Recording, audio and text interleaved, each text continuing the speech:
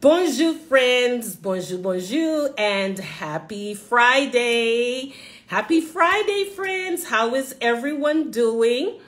Welcome to another episode of Je suis Beauté, which means I am beauty in English. Get ready for another episode about beauty. We're going to talk about beauty and all things beauty. We have a wonderful guest today. He is a plastic surgeon. He is an expert in the field of beauty. So call a friend and tell a friend and get ready to have a wonderful time with us. I hope you all are doing well.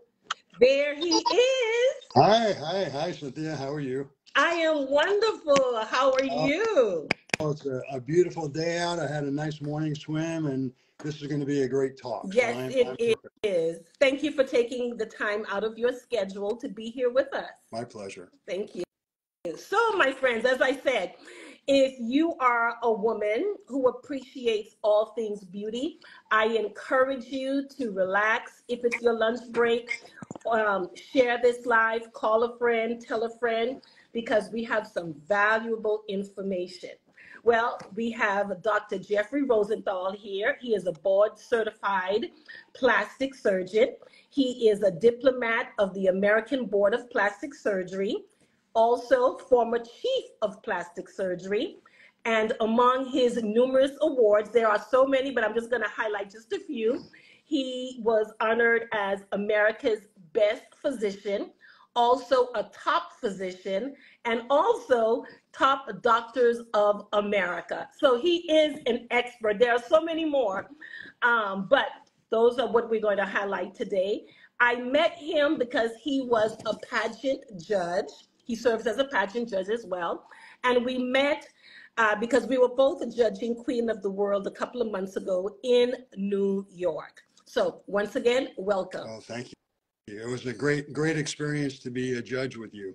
The women had such rewarding histories, and they were amazing women for the Queen of the World. It Yes. was very good to be It there. was a wonderful experience. So, Dr. Jeffrey, Yes. let's talk about plastic surgery and beauty. Okay. I met with you a couple of days ago in Connecticut. It was a wonderful visit. I learned so much. Oh, I forgot to mention, among all these accolades, Dr. Jeffrey is also an artist. He's a sculptor as well. So he paints, he molds images, he creates with his hands, not only on your face, but he creates on, he does art, he sculpts, he does all of it. So I forgot to mention that as well. You walk into his office and there are paintings everywhere, just beautiful. And I really appreciated that because I just started taking art classes myself. So, and you explained to me, you gave me some insights on how to navigate this journey of painting. Right. What I like about you when it comes to beauty and art, I love the way you incorporate art, sculpting into your practice. Now, are you a plastic surgeon? I know you are a plastic surgeon, but you use your experience in art and sculpting within your practice. Tell us about that. Yes. Well, the Greek term plastic surgery comes to mold or change, and I've been doing art since I've been in high school, and as you alluded to, I paint, sculpt, draw, poetry, stone, metal, copper. I've had shows in France, all over. But the highest form of art I can have is when I'm working on a face. And I've limited my practice now to the neck and face and hands because it's very visible, and it also makes a huge amount of difference in the face itself. So I incorporate my surgical experience, my vast training to be a plastic surgeon, all the years I've been doing this. And then I bring in my artistic eye and my hands that I can execute what I wish to do. And actually, when I'm working on a face, I look at it as a sculpting mechanism because same thing when you're working in wood. Once you make a cut, you can't go back. Well, when I'm putting an injection in or doing something else, you have to do it, but you have to think way in advance. So I plan everything out. I never rush when I do anything. And when I work on a face, I love doing it because I love the smiles I get from my patients, but it's like looking at a work of art for me. Okay, now I am an evangelist for natural beauty. Okay, I'm always talking about natural Yep. beauty. My followers know that. And You're, I promise that today I am going to reveal to them the result of my visit and consultation with you, because you did work on my face. You stared at me the entire time we were talking. yes. You know, as an artist, ladies and gentlemen, he will stare at you and look at your face and just, you know, see what can be enhanced, what can be maintained. So I did have something done. So again, I am an evangelist for natural beauty. I was always afraid of plastic surgery, number one, because I have keloid skin. When I get cut, it bubbles up. So I can't get any cuts or any scars or anything because it's horrible. And you explained that to me as well. You explained to me the difference between keloids, melanated black skin, Caucasian skin, and all the enhancements that are suitable with each. Mhm. Tell us, I know you turn away a lot of potential patients as well. Who is your ideal client? Well, patients come to me because they know I'm going to take my time, give them the care as if they're part of my family. Everyone gets the same care. And I'm going to never rush through anything and evaluate their face carefully. If someone comes to me and they're a smoker, they have a heavy problem with diabetes or other medical issues, then we have to moderate what we do. And if you're a smoker, I probably won't work on you because each cigarette shrinks down your blood vessels for 12 hours, carries at least 40 toxins, and destroys your Wow. skin. So we don't do that. But the other part of that is patients have to be realistic about what we're doing. So a good portion of my consultation is to discern what they want, not what I want, and then to try to come up with a plan that looks natural for them. And I tell my patients, I can't make you beautiful, because if you're not beautiful on the inside, I will never make you beautiful on the outside. But Mm. if you're beautiful on the inside, I can make you even more attractive on the outside. And that's what I do. So we age from the bone out. So the bone is withered away, 2 layers of fat, muscle, and the skin tends to lose elasticity. So when we approach a face or a neck, we have to decide what areas we want to fill, replace volume, and sculpt. And the key here is to always make you look like yourself. It's natural. And the products that I use, Radius, which is a calcium-based product, think of a pillar I'm injecting along the bone, along the jaw to reshape your face. And then I'm using a product called RHA, which is from Switzerland, which is very unique in that it blends into the skin very nicely, and it also has elastic properties. And these are injected all through tiny little pinstick holes. There's no opening, there's no surgery involved here, and so I can rebalance your face, sculpt, and refill areas of loss. I So love I love those words. You said you can rebalance yes. and you can sculpt. So you are actually more well, let's reveal it today. Friends, I know you all have been waiting. Dr. Jeffrey did some sculpting and some contouring on my face, and he's going to tell you why. And the reason why, as a person who is a natural evangelist, I Mhm. did it because he said that he only uses natural products. And what he saw with my face, he wasn't going to touch my nose. And he explained why. And I was happy with that. And he said that he wasn't going to touch my neck. And he explained why. He said he was going to touch my cheeks. And he's going to explain what he did to my cheeks, why he did it. But the reason why I went with it is because it was natural, and he sculpted it. He actually sculpted my face. So go ahead, doctor, and Well, tell him what you did. I was fortunate and able to work on someone who's lovely to begin with, who has a good bone structure and lovely quality skin.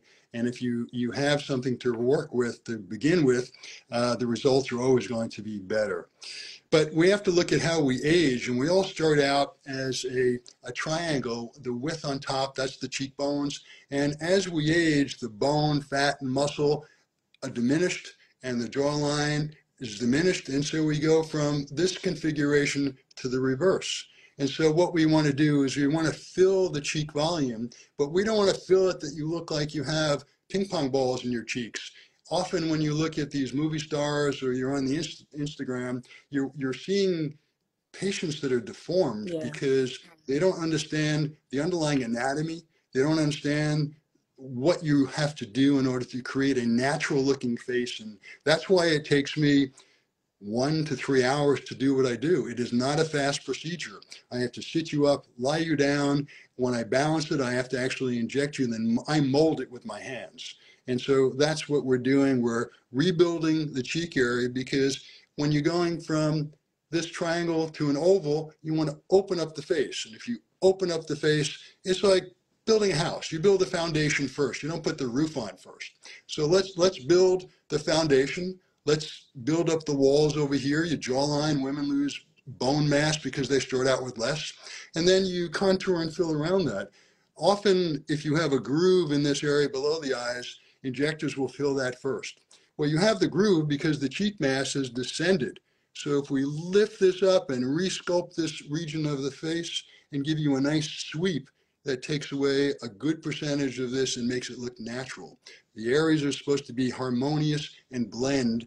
They're not supposed to be symmetrical. Symmetrical faces don't look beautiful.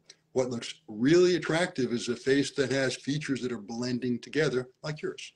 And that's what he did. And I am so happy. I was a little nervous. I'm still a little swollen, friends. It's the swelling is going down, but this is what it looks like. And it was all natural. There was no pain at all. It took about 2 to 3 hours, like you said. It could have been less if I would have went somewhere else, which I wouldn't have. But it was a real process. And what really fascinated me was afterwards, I laid there, and you massaged, like if you're making bread and you're molding it and sculpting. That's what you were doing to my face. It's like you were reshaping my face. Yes, I was molding all the layers, the radius, which was deep down, and the hyaluronic acid, which is normally found in our skin. Again, natural products. They don't come from an animal. Calcium is just pure calcium. The hyaluronic acid or the RHA products are natural as well, and so the body tolerates it well. After I inject it through tiny little pinstick holes, I will then mold it to reshape the areas. And even when I'm doing other procedures such as threads, which are also a natural product, the PDO threads, the products I use are Miracle and Mint. These are threads with little barbs on them. And again, through tiny little pinchsticks, I can lift up the cheek tissues and sculpt the underlying tissue. And I use that in combination with products. So if someone comes to me and they say they just want one thing, we can do that. But optimal results is when we look at the trilogy of how we're going to fill, lift, and stimulate collagen. The EndoLift laser is from Italy, and it's an amazing technology that is developed in Italy, used all over the world. It just came to this area of the country, and in fact, I brought it to Connecticut. Oh. I'm probably one of the only plastic surgeons in the area that uses it. And it's a microfiber that's placed, again, through tiny little pinch sticks, and I can stimulate the collagen where it's supposed to be stimulated. I can liquefy certain areas along the folds and along the jowl. I can stimulate the neck. And when you combine that with threads and fillers, the results are natural and just outstanding. And again, the EndoLift is natural, stimulating your collagen. The threads are natural. They're lifting, they're dissolving away these threads, and they're stimulating your collagen. And the other fillers are all natural. They're just building tissues and stimulating your tissues. So the quality of the skin from everything I do looks so much better after I've finished, and it's lifted and supported. Even with a facelift, and I still do facelifts, rhinoplasty and eyelid surgery. Even after a facelift, if you don't have volume in your face, I can lift you and support and change the shape of your neck muscles, tighten them. But if you've lost volume, I still will have to replace and refill you afterwards. So these products, it sounds like the products that you are using, which really convinced me, these are products that support what's already in your body, yes, what you have already, yeah, and you may have lost over the years, and they stimulate and they help it come back and help support your skin. Is that yes, correct? That's perfectly correct. What these products are doing is they are stimulating your tissues. The radius is actually replacing lost bone volume. It is just absorbed by the body over 10 months to a year. And the RHA products, or the hyaluronic acids, are also eventually broken down because the hyaluronic acid in our skin is constantly broken down daily. And so I'm replacing and giving the skin an ability to hold up and not droop as fast, and you will age at a slower pace. So I'm resetting your thermostat of aging by filling, replacing, and lifting. You're still going to age because that's what we all do. We're designed to age, but we can slow it down, and we can benefit what you look like. Now, patients will come in and they'll say, I feel guilty about this. This is, I shouldn't be doing this. And I said, well, you have to think of it. If you take care of yourself, if you exercise, if you wash your face, if you get new clothing, if you like how you feel, this is upkeep. That's all I'm doing is I'm replacing lost tissue, and then we're maintaining your shape and volume. And the key is to maintain your personal identity. I'm not going to make you look like someone else. If you come in with a photograph of a model, I'm not going to make you look like that. I'm going to take your structure and balance it. Same thing when I do noses. You said that. I tell my patients it's going to look like your nose, just it's going to now fit the other features of your face. That's why noses take me hours to sculpt, and you're working through a tiny little cut upside down and backwards to reshape a nose, to balance it. And I've had patients, young women that I've done, and actually 16 or 17, 19-year-olds benefit greatly before they go on to college. And the grandmothers didn't even notice it was different It was because it looked different. so natural. Well, let's talk about noses. Yep. My nose is very, I have a very true, typical African nose, right? Yes. You see it. My nose is like a Michael Jackson nose, okay? My nose is not the world's standard of beauty, but I've kept it because it's my nose and I embraced it and I love it. We talked about my nose, right? Yes, we did. Why did you tell me you would never operate on a nose like mine, and you would not operate on my nose, especially because of my face? So you have to look at the shape of the face and the width of the cheeks and the height and everything when you're doing a nose, and how far apart the eyes are set. And so if you do a nose and you take in the nostrils, you have to make a cut and remove tissue from the nostrils to bring it in.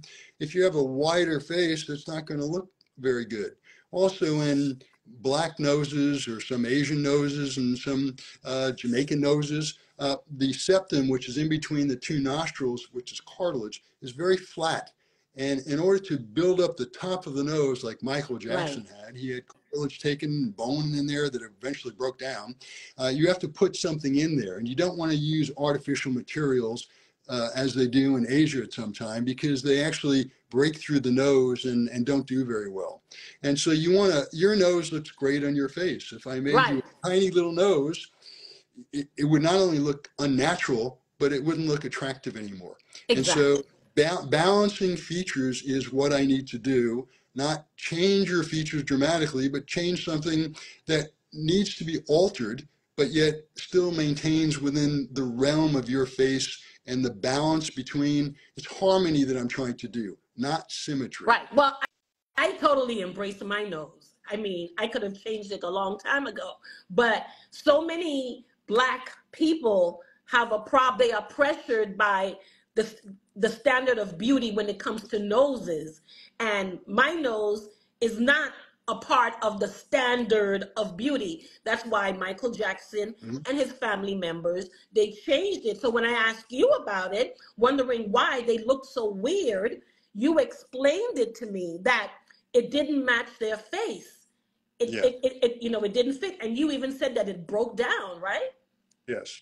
His did break down eventually. But the standard of beauty has changed around the world because of Instagram and the media. And so having a nose that fits your face is what you should look at. It's your standard of beauty. Yes, and that's where the artistry that I do comes into play, because I can look at minute details of the face and say, you know what, this is not optimal for you. We need to do something else. And we have to agree upon it. And how I work, you will come in my office. I'll ask you what bothers you. You'll tell me, and I'll tell you what I can do. And then we have to both agree upon the plan. If I want to do something you don't want to do, we don't do it. If you want me to do something that I don't want to do, I don't do it. And so we have to have realistic expectations, and I have to explain to you what I'm going to do and why I'm going to do it. And that's why my consultations can take over an hour just to explain it. The second time someone comes in, they jump on the table and say, we trust you, just do what you want to do. And it works out for both of us. So now let's talk about the connotation of plastic surgery. When I mentioned to some of my followers, I was talking to a plastic surgeon. Everyone was like, oh, no, no, no, don't change your look. Don't do this, don't do that. Because the connotation is, you know, the Instagram influencers, the models, the Yep. celebrities, you know, they have the extreme Yes. plastic surgery. And I understand why they do it, because they're entertainers. Entertainers do extreme things. But Right. for the everyday woman, right, you will not go and have extreme plastic surgery. I mean, where are you going? You're going to go to the supermarket, you're going to go to your cubicle or your business with extreme plastic surgery. You know, it doesn't fit your lifestyle. So for everyone who believes that all plastic surgery is what you see on the celebrities, it is not. That is not what you do, correct? Well, it's not only what I don't do, but I think it's also inappropriate for anyone to have extreme cosmetic or plastic surgery. Just think of Priscilla Presley, Elvis Presley's wife. She had silicone injected into her face that, from my understanding, wasn't even medical grade silicone, and she developed lumps all over her. You look at a lot of the celebrities 15 years ago, and they were attractive women, and now they look deformed. Their lips are too big. They've made them puckering like a Yeah. fish. Their cheeks are full in the wrong areas. Their eyes are pulled. They've had a tight facelift. These are things that are inappropriate for both the patient, and I also blame the person that's either injecting you or the surgeon that's doing the surgery, the plastic surgeon, because they have to have enough understanding of balance and symmetry and artistry to say, you're trusting me. And I take my patient's trust extremely seriously. If you trust me, I go to the nth degree to do everything for you. I will call you at night to make sure you're okay. You I do. do everything in my office. I put every thread in, every thread comes out. I do everything. I like to be on top of it. And so you have to be able to trust the person that's doing you. And the models and the actresses and actors that have had work done, I think some of the work is very good, and other times it looks very deforming and does not look appropriate. So you have to investigate who's going to do your work. You have to ask a lot of questions. You have to look at before and after photos of their work. And I will show my patients before and after photos, and I'm clear about it. Your face will not look like any of these patients. You did say that. If I'm showing you a nose or a facelift or eyelids or fillers or threads, I will say, I want you to look at these, but don't stare at a little piece of it. Stare at the whole picture. And if you like it, I'm for you. If you don't like what it looks like, there's plenty of other people that will make you happy. And so Doctor, we I'm can't, going to get into your business a little bit. I know that you are an instructor as well. yes. And you teach a lot of people who own med spas. If you're wondering what I'm doing, I'm fatting myself. That's all. Am I making you that hot speaking about plastic surgery? We're just getting your pressure up, right? Well, I am happy to say I have embraced my menopausal stage as well. So I get hot flashes, and my followers know that. So I'm fanning. You also teach. You're an instructor. I enjoy You it. Yeah. teach, right? And you teach the people who own med spas, right? Often, yes. Can you tell us Yes. Or about that experience? Like, what is that like? Share your thoughts. Well, I have a group of four that we've formed a consortium of people that we teach together, but also I go to some of my friends' med spas, and he will bring in a bunch of nurses and doctors from all over the country, even Canada, and we will show them how to do threads to lift up the face or to do various fillers on the face. And these are individuals that have med spas for the most part and are trying to enhance their experience and their learning experience. And so I will teach them my particular techniques, and I'm clear about it and saying, this is how I do it. These are my techniques that I've learned and taught myself, and you will take what you wish from it. And if you don't want to take something, you will go and do what you've been doing before. But you're here to learn, and I love training and I love teaching and sharing what I can do, because I want it to be out there so others can benefit from the knowledge that I've gained and all the experience on the years. So teaching is amazing for me. I very much enjoy it. And that's why my consultations are sort of teaching. Yeah, they I'm are. teaching you. And when you leave my consultation, most patients have no questions, because my object is to tell you everything you're supposed to know. I'm the expert. You're coming to me for that expertise. And when you leave, you have to be comfortable. Often patients for the first time, like yourself, will come in and they're nervous. And so I have to understand that, calm them down. And my staff says when they leave, they're just so calm. They're laughing, they're smiling. It's because I treat them as a human being, and I want them to be comfortable with me. And that's why each step of what I do in my office, I tell them when we're going to do it, and I breathe with them, and we get through it. And it's usually a very nice experience for both of us. Someone just asked me for before and after photos. I'm going to post that. I'm also going to post the process, every step, everything Dr. Jeffrey did from beginning to end. But for those who are impatient, Dr. Jeffrey, can you tell them some of what you did with my face? Yes. And also, if they want to see a lot of before and afters, they can go to my website. Yes, www.jeffreyrosenthalmd.com. And I have a lot of before and afters. But in your particular face, we were looking at the asymmetries in bone structure. And if you draw a line right down the middle of the face in every single person, the bone structure is different. So one cheek is always higher, one orbit is lower or higher, one eyebrow is higher, and the bone structure is different. So I have to discern which one's higher, which one's lower. And then using that radius product, which is calcium, what we did is I lift up the fat pad here and the muscles, and I'm injecting right on top of the bone with tiny, tiny aliquots of the calcium. And then I'm molding it and reshaping it on both sides, and I will sit you up. I remarked you again. I drew a map on your face. I will lie you down, inject some more, mold it, sit you up, mold it again. And then the second stage is to take a hyaluronic acid product like RHA, which I've been using, and I will inject it to smooth things out. So the calcium, think of it like a cake, and it has to lift up and hold. But cakes aren't smooth, but that's along the bone. So it's lifting up all the uneven fat and tissues above it. So now you take the icing, which is the RHA product, and you smooth it out. And I'm using that with a blunt needle. So I'm sculpting in your cheek, and then I'm smoothing and giving you a nice upward sweep. Again, keeping the peak of your cheek over here, which is the peak of the cheek, and then balancing the rest of the cheek so it looks very natural, and widening the upper face.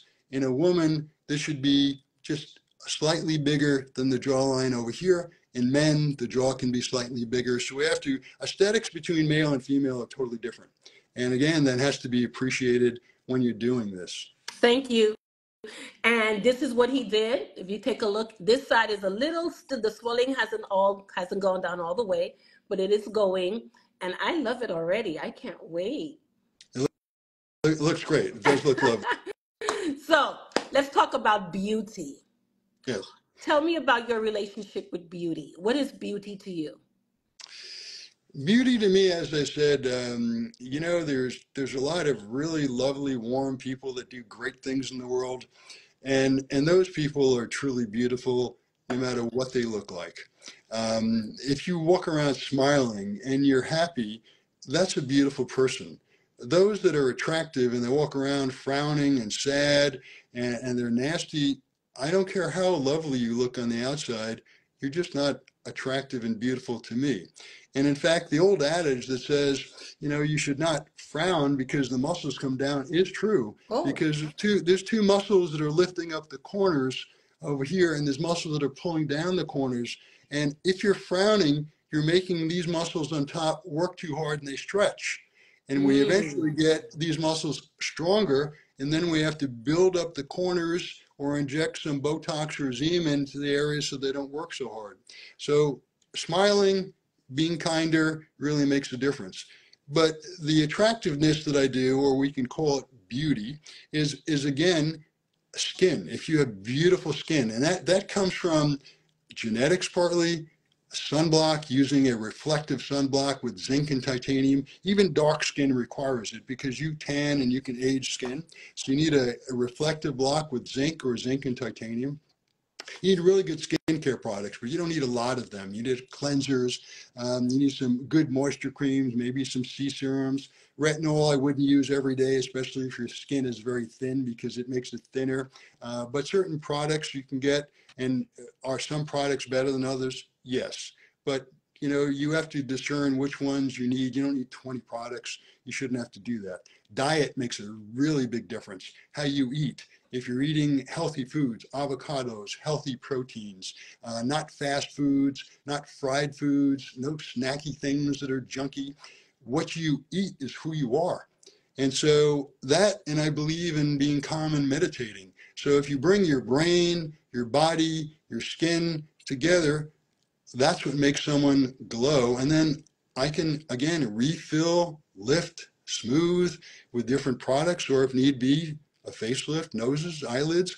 If we can't fix the neck with fillers or threads, then you would need a facelift. So who needs a facelift? Someone who comes in with a heavy neck and muscles that are coming down. Those muscles, the only way to really tighten them is to do a facelift. But if you have some laxity in your cheeks or jaw, I can fill you dramatically through little pinstick holes, and you walk out on your own, very minimal discomfort, and you're back to your lifestyle within a matter of a day or two. This is amazing. You have experience working with burn patients as well, right? Yes, yes. So my training during plastic surgery, we ran a burn center in Long Island, and Bridgeport, Connecticut is the only burn center in Connecticut as well. I did general surgery there where we treated burns. When I came back as a plastic surgeon, I used to do all the head and neck burns and used to rebuild ears and faces. And that gave me an understanding of how skin heals, tensions. And I used to do trauma for 3 hospitals, running around putting faces together from Wait a car. minute. You said rebuild ears Yes, and no, yep. wow. Ears that were burnt, significantly burnt, I made up techniques and procedures to salvage cartilage and then rebuild the ears. Same thing with the face. I would graft or rebuild your lips.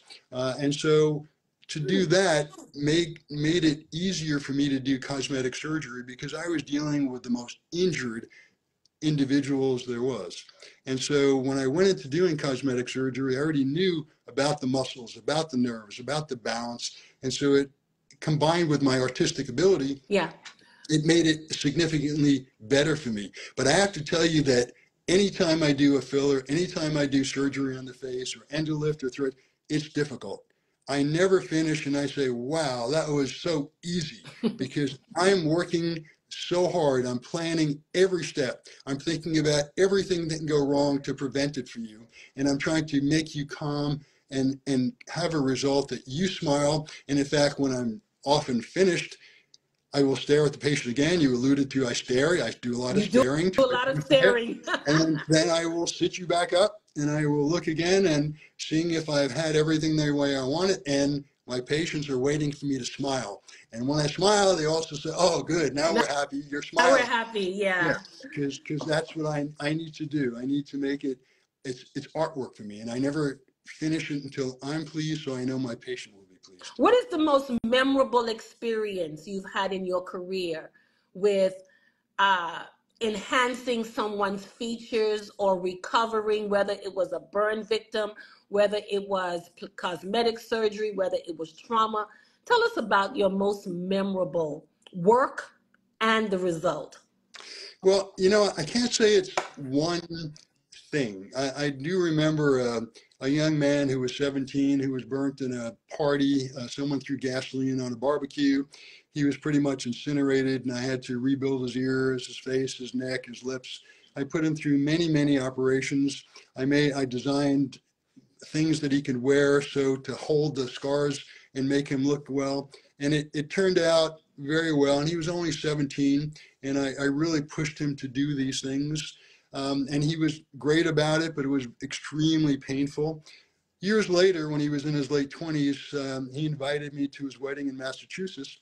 And the best man got up and said, I want to thank Dr. Rosenthal. I almost went under the table. Oh. It was rewarding, but I was embarrassed.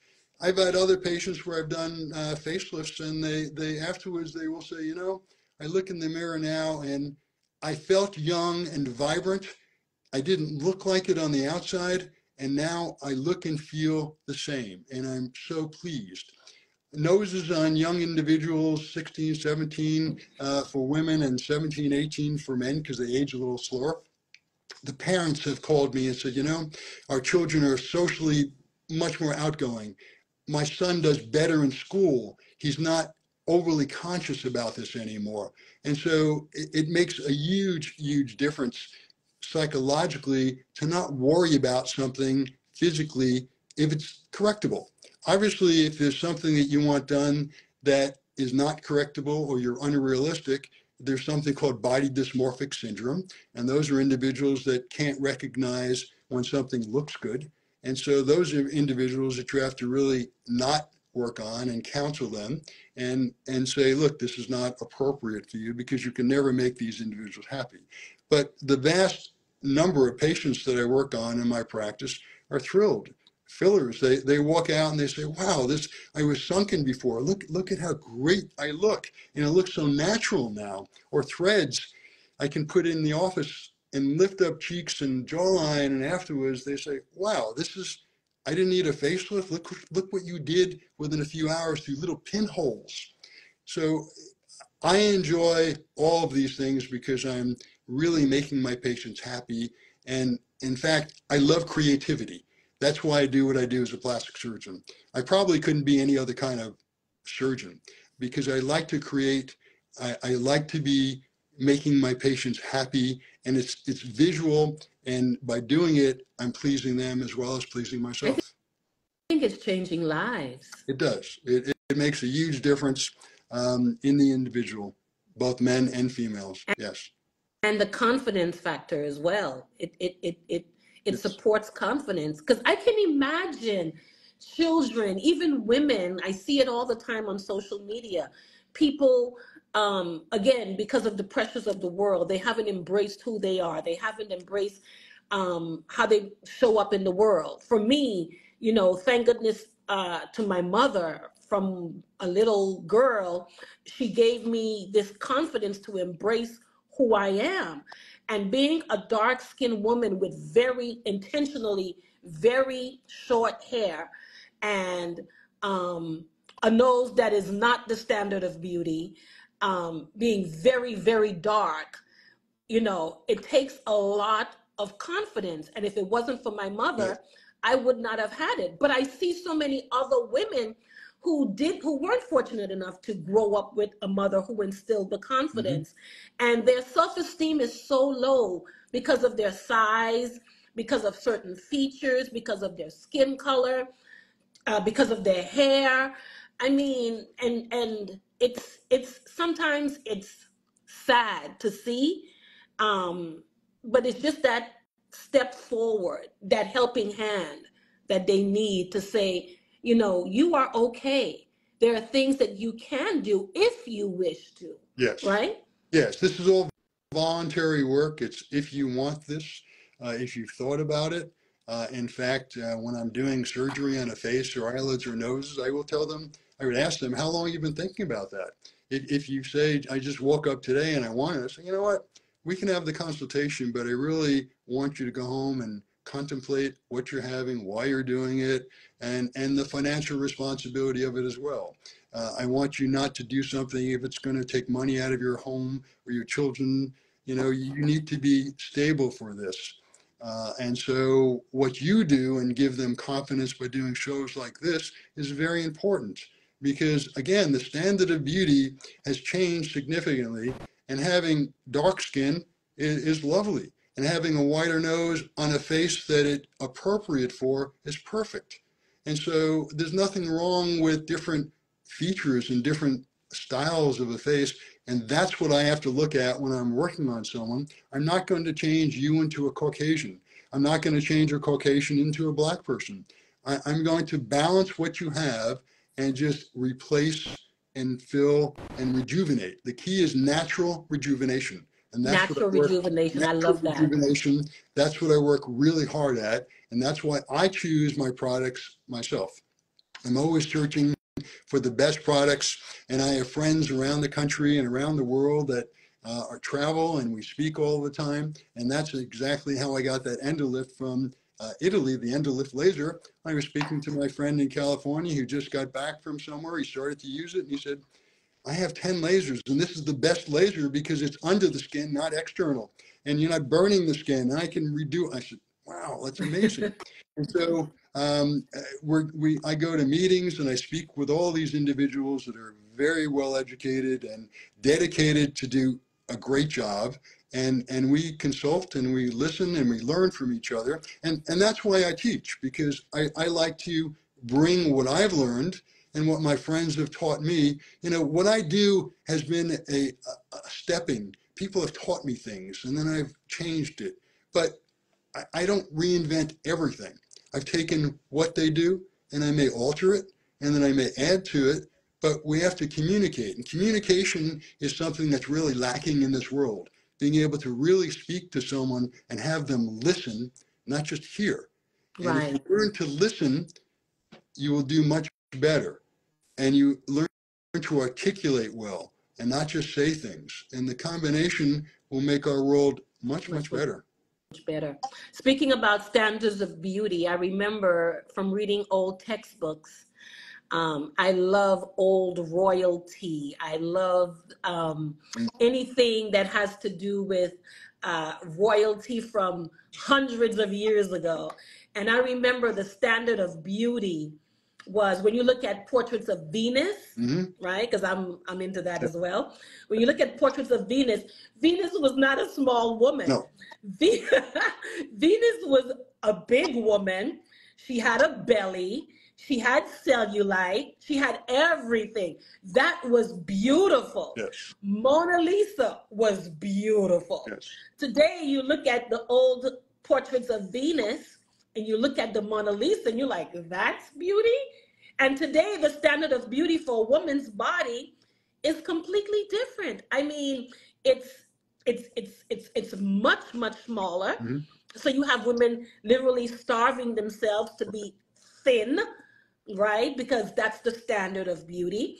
I will say in the Black community, there's this trend called the BBL, and all the girls have the same body. Right. It's ridiculous, and everyone is just jumping on the bandwagon of what the current standard of beauty is. Even in the beauty pageant world, all the women look alike. Mm-hmm. No one is unique. Right. Well, there are some who are unique, but very few are unique. So standards of beauty. What is one trend that you see, if you are aware of it, in the plastic surgery industry today that just makes you like, oh my God, what is this? Well, if you look at mannequins, strangely enough, over the years, you will see how the standard of beauty has changed. So they used to be a little wider, more voluptuous, then they got thinner during the Twiggy stage. Now they're more muscular and wider. Yeah. So the mannequins themselves will tell you how our society has changed views. I think it's really wrong for a young woman, young girl, to have an image that she's too fat when she needs to grow. She needs to have the energy to build her muscle, to make good, strong bones, and to be emaciated, I think, or bulimic is really wrong in our society. And it has to do with Instagram and social media, where everyone is bullying someone else because they look a little different. And again, that has to do with upbringing. I mean, you had a great opportunity to have parents that would, educate you and show you the right way to do things. And when I used to do a lot of trauma, I don't do it any longer, but I used to do a lot of children that were injured. And I could tell you within 10 seconds whether the parent was good or not. Wow. Parent came in and they were crying and all upset and it was a small little cut. I would have to pull the mother or father aside and say, look, Your child is looking for you for support and guidance. And if you show you're upset, I will not be able to do this. And I'd say you'd have to wait outside, and I would spend an hour or two with this child, speaking to the child and saying it's not going to hurt. I'd often put the child to sleep. The mother would, I think they became bored with my voice because I kept saying it wasn't going to hurt. The mother would come in and say, how'd you do that? Would you like be our babysitter? So again, standards of beauty have to do with our society pressures. And it's nice to be an individual. It's nice to have enough confidence to say, you know what, I don't have to look exactly like this person. And speaking about the fat implant into the butt, Yeah, the we had, BBL. we had discussed that briefly when you were here. That happens to be one of the most dangerous, complicated surgery procedures because the fat, if it's not injected correctly, and if it's injected too low into the muscle, can get into the blood vessels and go to the heart or lungs more likely and cause all kinds of complications. So out of the cosmetic surgical procedures, that has one of the highest complication rates. And so you have to be very careful who's doing it and what their expertise is. Now, there are other products besides fat that we can inject. The radius can be made very dilute and it can be injected to stimulate collagen.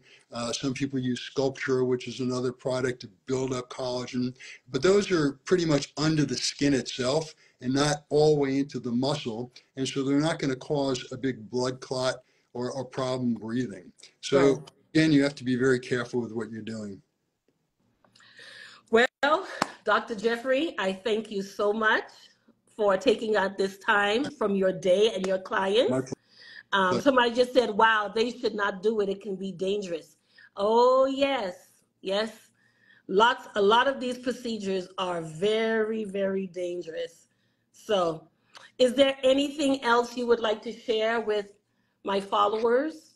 I have people from all around the world. I have people from Brazil, Colombia, the Netherlands, all over the world. What would you like to say? Well, you know, there are good doctors and injectors everywhere in the world. You just have to be very cognizant of their experience. You have to discern from their website or ask them what they do, and they should be able to tell you the risks, the complications, and the rewards. If you go into any injector, any plastic surgeon, they say, this is easy, let's just do it, you trust me. If I were that person, I would get up and walk out because there's nothing that can't potentially have risks. But what I'm here to do is to prevent those risks and to make them as best or easy as possible. And you also have to understand that if you do have a complication, if something doesn't heal well or potentially gets infected, which is very rare, I'm here to take care of you. And so, you know, having surgery around the world, many people are flying around the world to have surgeries. Well, that's all great because they're great surgeons, but what happens if you have a complication? Who's going to take care of you? Who's going to monitor you if you come back here and you have a problem? So money is important in life. I'm not saying it isn't, but you can't return your face. You can return a vacuum. You can go to Amazon and bring something back. But if you have the wrong filler, if you have the wrong threads, the wrong endolift, you burn something. If you have fillers that make you look lumpy, very difficult to correct. It's also important not to overdo it on the first treatment. If you're coming in for fillers, I'd rather underfill you and bring you back in a few weeks and put more in, or do a procedure and then let's do threads and you know what, we'll see you in 6 weeks and perhaps do some fillers. Or endolift, do it and then slowly build you up with other products. So doing it slowly, doing it meticulously, carefully, and taking you into consideration, not my pocketbook, but you is what you really need to look after. That's really critical. Dr. Jeffrey, what is your website?